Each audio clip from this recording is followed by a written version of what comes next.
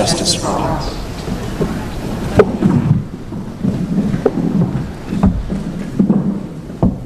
All right, and we're going to try and make this meeting as efficient as it needs to be so we can all get back to our families. So we're going to move straight into item number 3, which is our discussion items. Mrs. Vernon? Yes, I believe that at previous board meetings we had discussed a donation of the Allison playground equipment that we no longer use. And we have gotten a request from a city council person to donate it, and in honor of Lisa Tanner. So I would like the board to approve us donating that in her memory, and I believe they are going to move it to a park.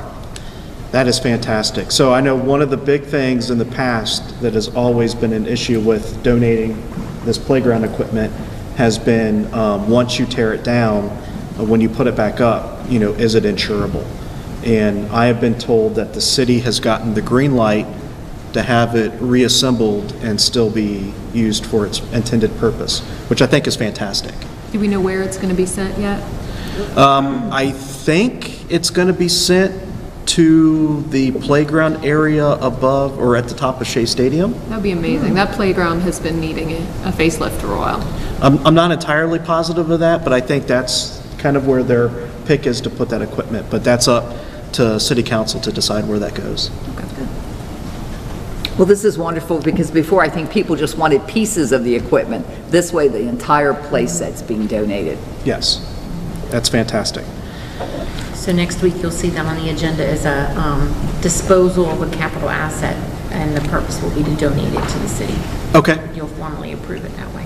Okay. And that'll be under your? Yes. Okay. Yeah, capital asset disposal. Okay, perfect. I'd just like to say thank you to City Council, especially to donate it in honor of Ms. Tanner.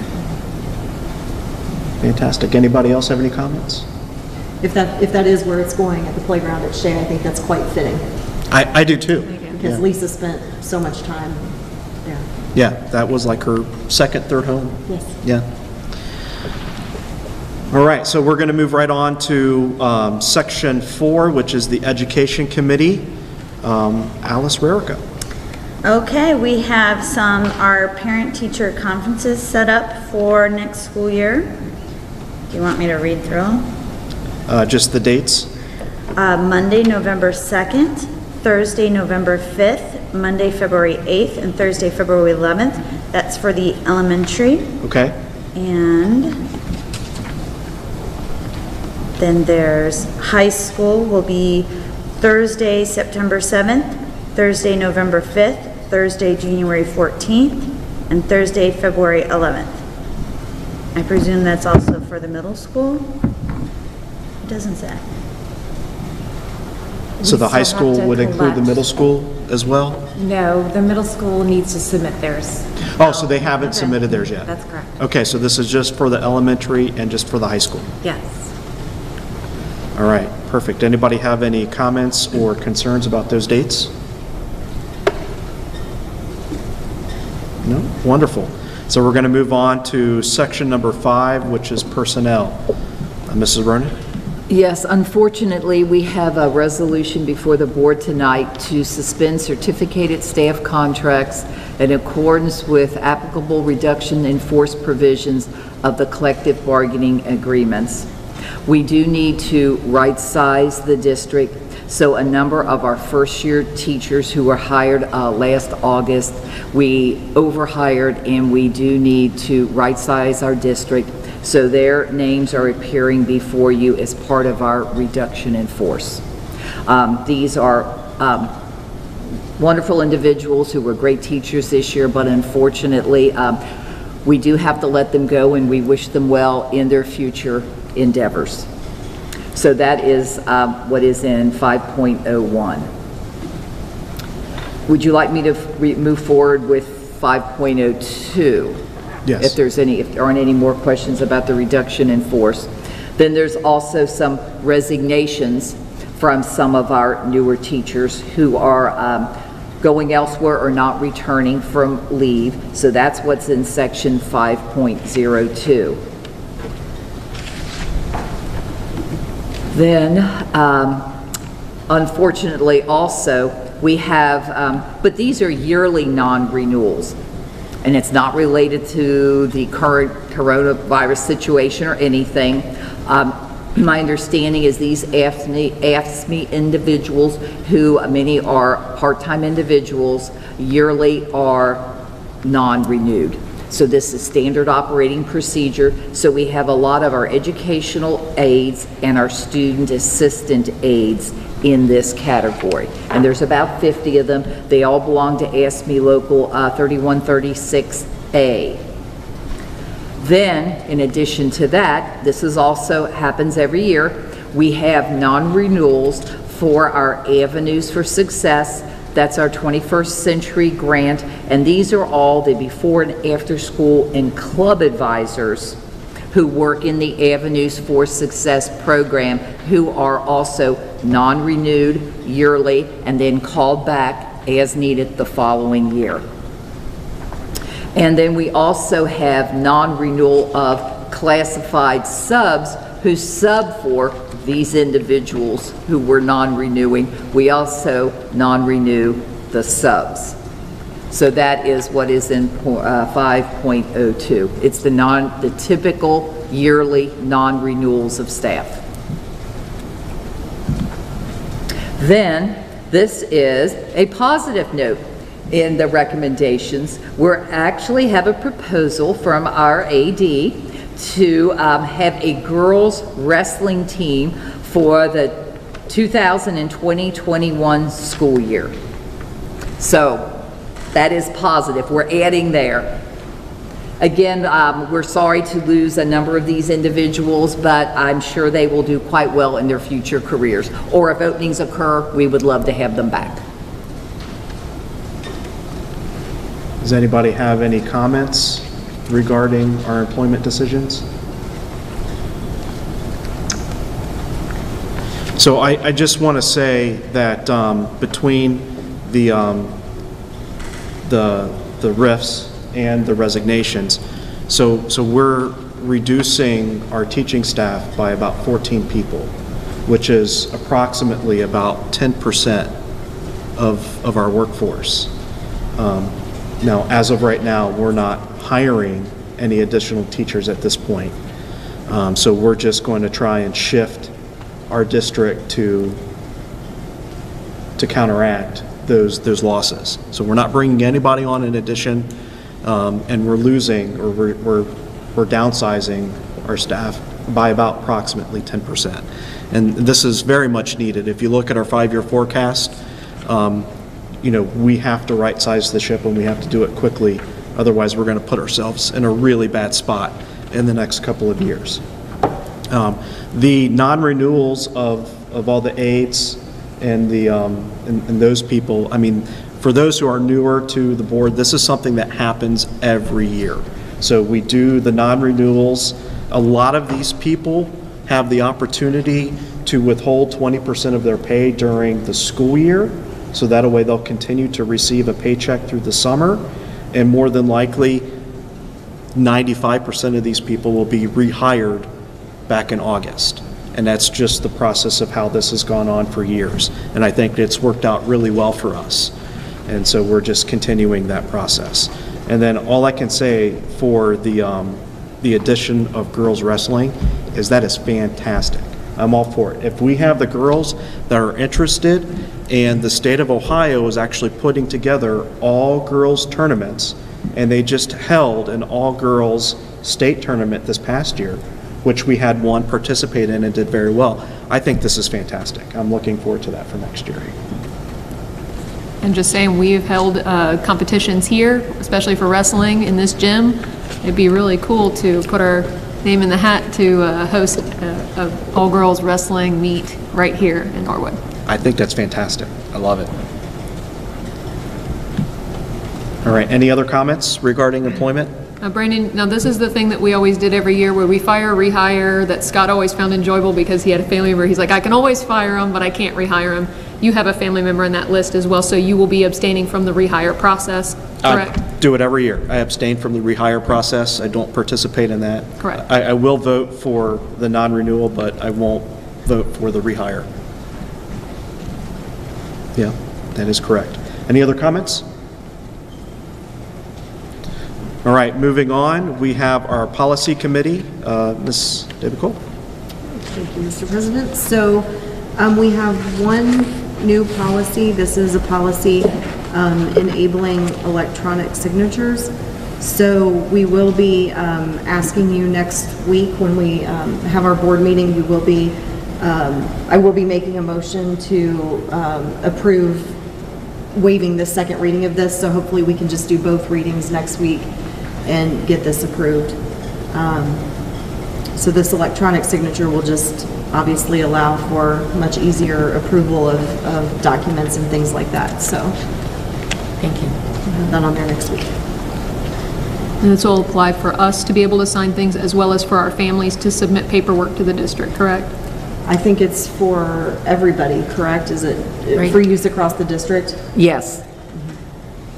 So also the second attachment there shows some things like with purchasing, communications, which I think you're touching on, and construction too. So our superintendent and treasurer will be able to approve things much quicker. That's great. With this policy. Especially in these days where everything's being done remotely. Right. It would be very valuable. Right. So that's why we want to get this approved in one shot. Does anybody have any issues with suspending our normal rules and having both readings and approving the policy at one meeting? No, I think this is very needed, especially with what's going on now. We have parents who are feeling very insecure about what will happen next year, and we can't have them come in for enrollment and whatever, and this will really help. I completely agree. I couldn't concur more. I think if there's any time that an emergency should be called to make a policy change, I mean, this is the definition of what that should be. And this is something that we as a body never, ever do. And so, you know, I'm completely okay with doing this. So to make sure that we get this policy enacted as quickly as possible to benefit the business from moving forward. Right. Yeah. We appreciate that. It'll help us in the office a great deal. And the guidelines are based pretty generally so that I can modify them as more things come on. We can add to the guidelines. Okay. And once we approve this after next week so that we can make these changes, I hope to make a post public so that folks know how to reach out to us and sign these documents. And there is someone still available at the office if they need to request documents be mailed to their home. If they don't have a printer access or computer access, they're always welcome to mail them back as well. But, you know, as soon as we pass this, we'll be able to leave those links available for you and we'll share them with you. And I believe new guidance around enrollment was posted to our website just this afternoon. Fantastic.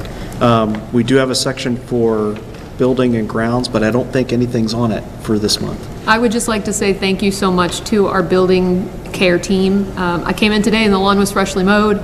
Work is still being done here to care for the building, and the people that are doing that work, they're doing it in quiet and behind the scenes, and I just want to say thank you to all of them.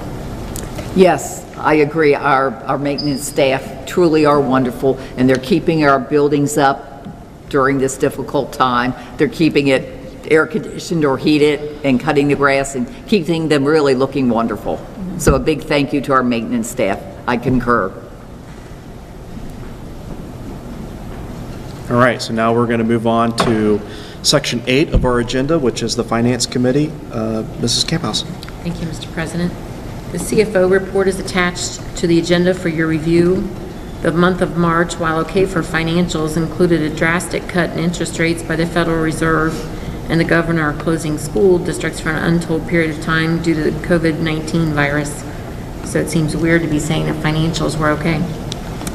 Our March revenue came in about $200,000 higher than estimated for the general fund, and we're seeing savings on the budget side. Our savings will be somewhat increased due to the closure of school. Our general fund cash balance was $12,648,000, which is almost exactly where it was last year at the end of March. Our month-end financial reports are attached for your review. Also, you will note the new format due to our new accounting software. So your reports will look just a little different.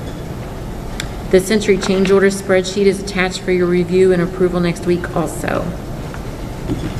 Going to the agenda, 8.02 is our appropriation resolution. This was routine approval of our budget for the current year. 8.03, Plains moving quote. These quotes are to move our elementary equipment, teacher equipment and student desks and everything that's in the building from the modulars back to Sharpsburg Elementary and from Norwood View to the east wing at the middle school. We've worked with Plains before and value their work. 8.04, establish an escrow account. This just gives me permission to open another account, this time for Graybach Construction for the Norwood View renovation project.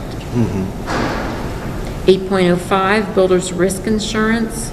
This covers the district during the renovation project period of time at View.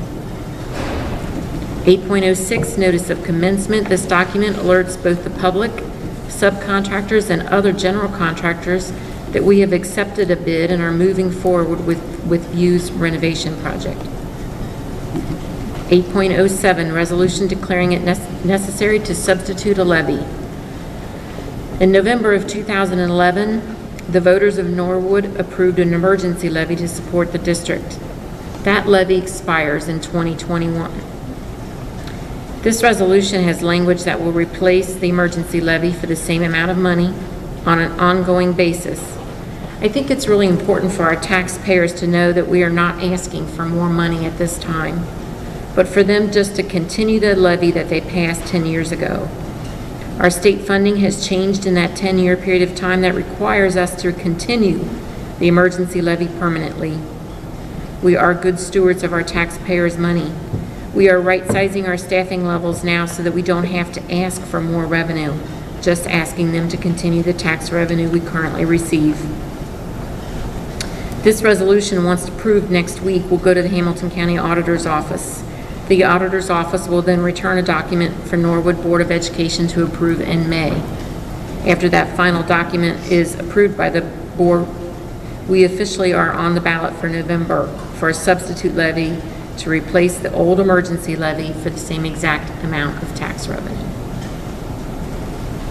Is there anything else that anybody wanted to talk about or mention about the tax, the substitute levy?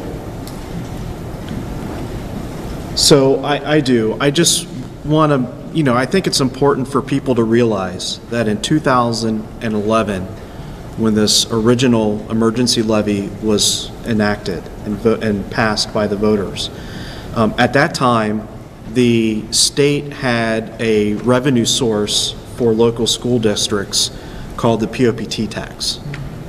And that tax revenue stream, as of 3 or 4 years ago, was almost $3.5 million just for our local district. And at that time, the state decided to eliminate that revenue source and not replace it with anything else. So essentially, and they phased that out over time. I think, was it this year we're getting like $50,000 or Next year's $50,000. next year? So in the span of 3 or 4 years, we have gone from a revenue source from the state of over $3 million to next year we'll receive $50,000, and then after that it'll be nothing. It'll be completely gone away. And in that time we have not asked for any additional money. We've figured out how to live within our means. So the substitute levy that we're asking just to keep on the books, I mean, it's not any new additional taxes. Correct. We've had revenue sources from the state taken away from the district, and we've still managed to maintain our excellence here within our own standards, and I think that's fantastic. But I just want everybody to recognize and to realize that the state has pulled back revenue sources, and we have not gone to ask for any additional. So I agree with the move forward with the substitute levy in light of what the state has done for local districts. Does anybody have anything else that they want to add? I agree. Okay? That's it. I agree. We need it, and it's not raising taxes. It's just saying, let's keep the status quo. So That's right. I hope people support us. All right. Is there any other items on the agenda that we want to discuss, or any new business that we want to mention or bring up at this time? Well, I'd like to mention, to assure everyone that instruction is continuing in Norwood schools during this very, very difficult period. You know, our teachers are reaching out to parents through Google Meet, email, streaming videos, and last Friday, our really, really creative teachers were featured on Channel 9 at 4 o'clock, where they had them dressing up and doing all kinds of lessons, which was really great that we were featured. I want everyone to know that our second set of K-6 packets are available for pickup. We started passing them out yesterday. In addition, we distributed 700 grab-and-go lunches, so it was a busy day yesterday. But anyone who has not picked up their K-6 packet can pick it up on Wednesday and Friday of this week. In addition, we're making appointments for parents to pick up Chromebooks to take home, because at this point, our K-6 students do need their Chromebooks. So far, we've had 600 requests. And then when I was on the phone with board member Raybert today, she had a fabulous idea.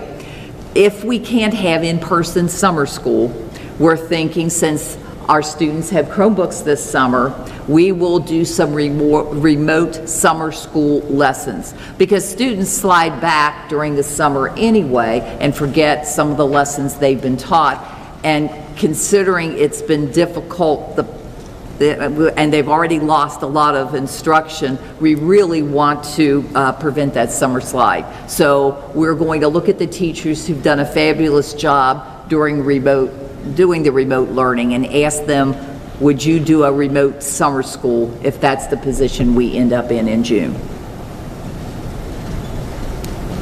Fantastic. I think that's a great idea. So thank you, yeah, Sally. thank That was a wonderful idea. Anybody have anything else they want to add? I was going to ask, are there updates on prom or graduation? We do get a lot of questions from parents about Yes, the aquarium has canceled the May 8th, I believe it was, prom, and the deposit has been moved to next year. My understanding is that Centos is canceling all of their May, June, and July events, just across the board. Everything is canceled. They did contact the high school principal and said if we're interested, we might be able to get an August date. At this time, they have not given us that date, because apparently there were a lot of graduations and other events that have been canceled. And of course, if we were to get an August date, we'd like it in the first 2 weeks before students go off to college or leave town, but we have not heard what that date would be. So that's where we stand right now. And that's why I would like, at our May meeting, if possible, at least read the names of all our scholarship recipients, all the schools they've signed with, to at least acknowledge our graduating seniors, because we just know this is devastating for them. Yes. All these activities that they are missing out on. So I figure it's the least we can do is read their names, put it in the Norwood Star, put it on the website, so at least they get recognition for their hard work, because we know the year just ended so abruptly for them. Maybe we could make a video of their pictures, and here's the scholarship they got, and have that cycle through. That would be lovely. I think that's what we have to do, because I don't know how else we can acknowledge them at this point. Mary? But the minute we get an August date, we'll let you know if we get an August date. So I have several resources in the entertainment industry, given my work with the circus. I have some contacts that I would be interested in reaching out to at Coney Island at Moonlight Gardens. Many years ago, Norwood has hosted its prom at Moonlight Gardens, but given the season, it was often a chilly evening. We have been given a very unique opportunity to host a summer prom, and I think it would be absolutely wonderful if we could coordinate to have maybe a daytime graduation ceremony there at Moonlight Gardens. Parents and families Kids could come in their prom dresses and tuxes, whatever they would like to graduate in. We could do it for Norwood Day. Right? And then they could stay there for dinner at the venue. Parents could go home and the kids could dance the night away under the stars. I think that would be it would wonderful. It'd be a really unique way to celebrate both events without having to have multiple venues or multiple dates of availability. It would also open up to several different dates of availability. We wouldn't have to necessarily just host on a Friday or just host on a Saturday. You know, we could coordinate it with our seniors and see if that might be something we could do. Like I said, I've got several contacts in that arena. I would love to reach out to them and see if they'd be willing to work with our school to create a really awesome day for our seniors. That would be so wonderful. I'd be happy to look into it. Thank you. Because right now, we're just really in idle because we haven't been given a new date and they've canceled all events for 3 months. So thank you. That gives us all hope.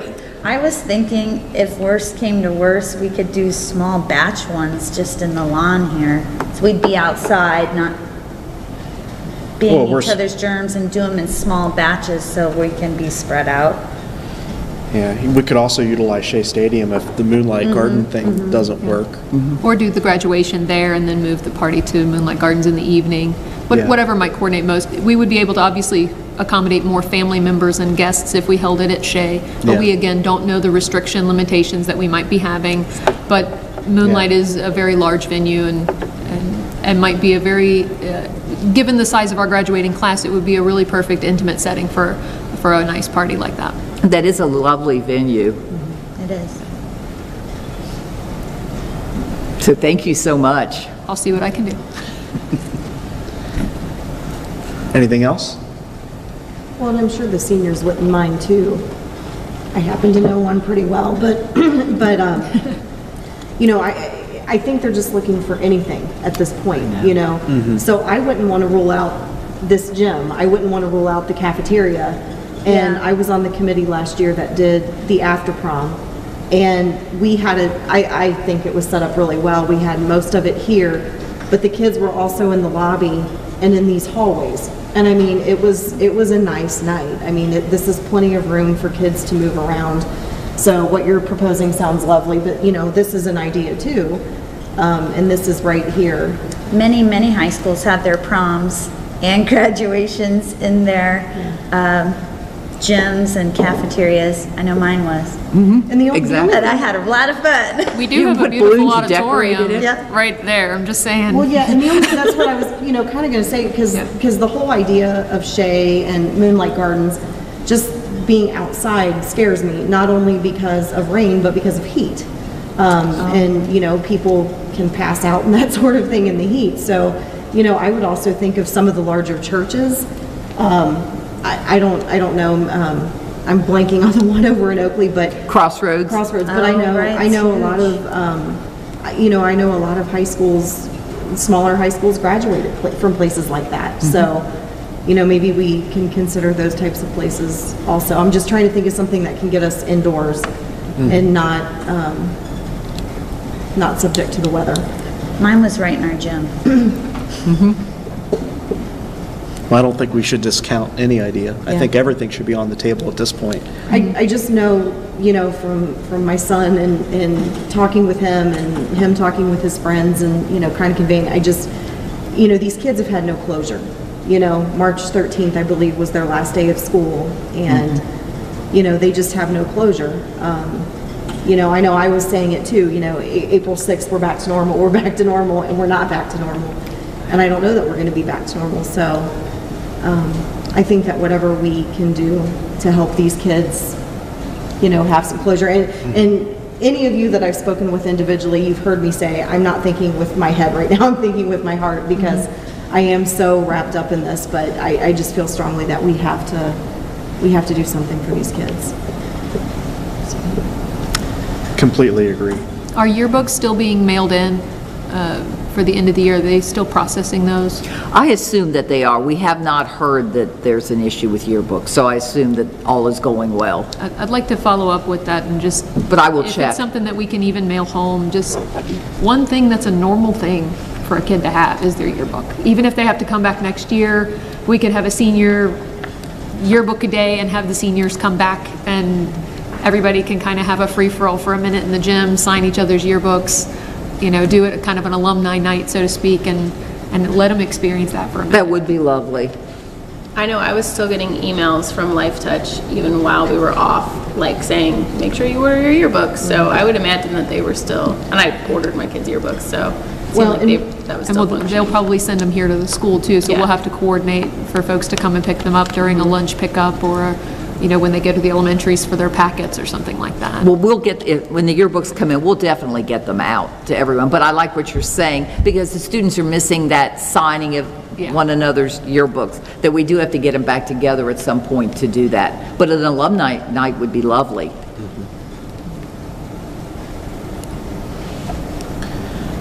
All right, and I do have one final question, just switching topics a little bit before we end, if nobody else has anything else. With regards to construction at Sharpsburg, since the new social distancing has been enacted, do we know, are they still on target? Is there a delay? Where are they at? I've not heard anything about a delay. Last time I checked was about 2 weeks ago, and everything was going fine.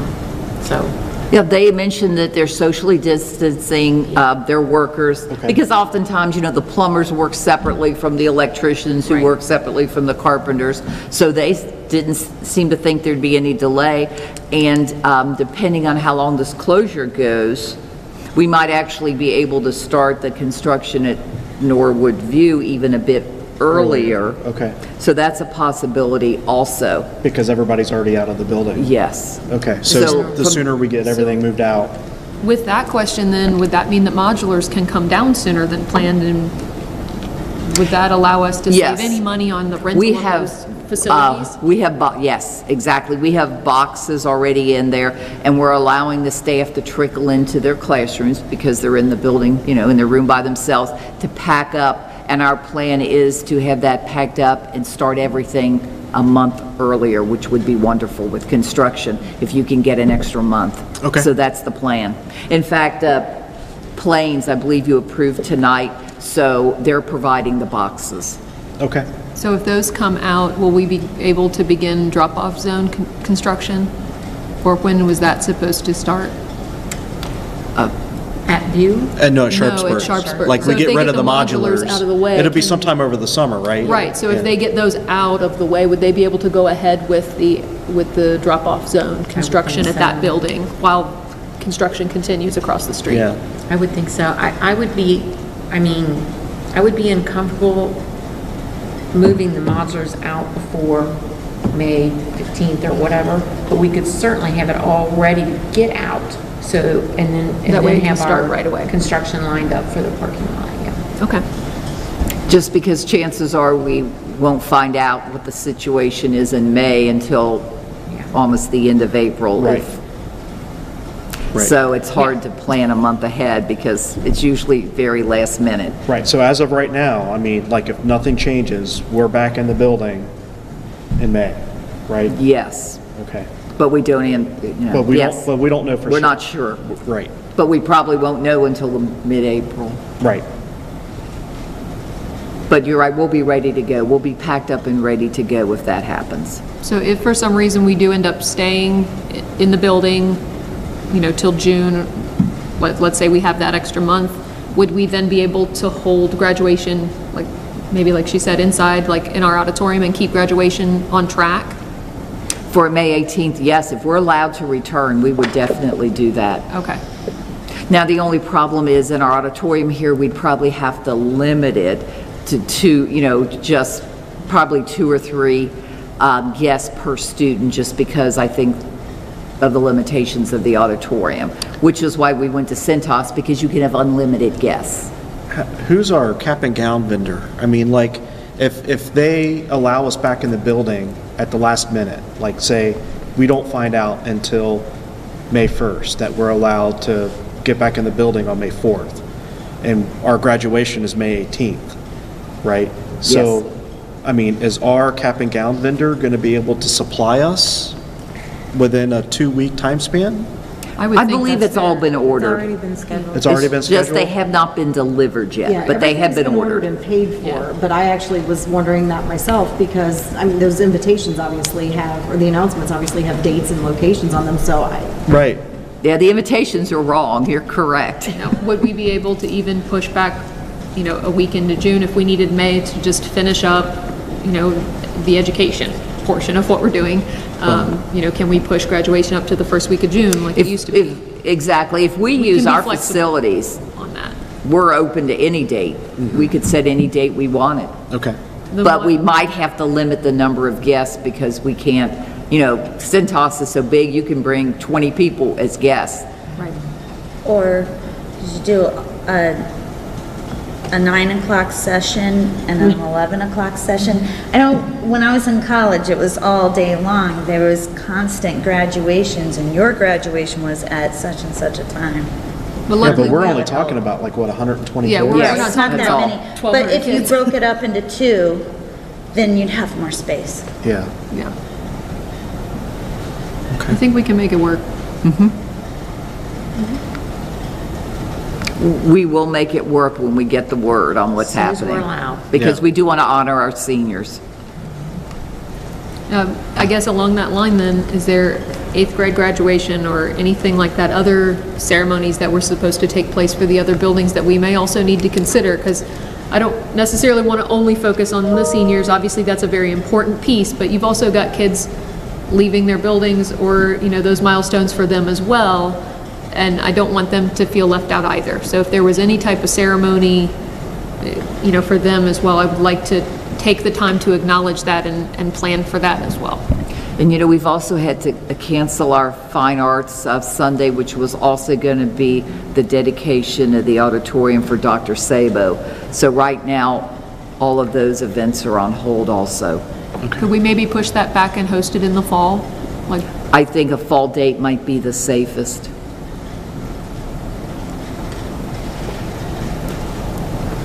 All right, anything else?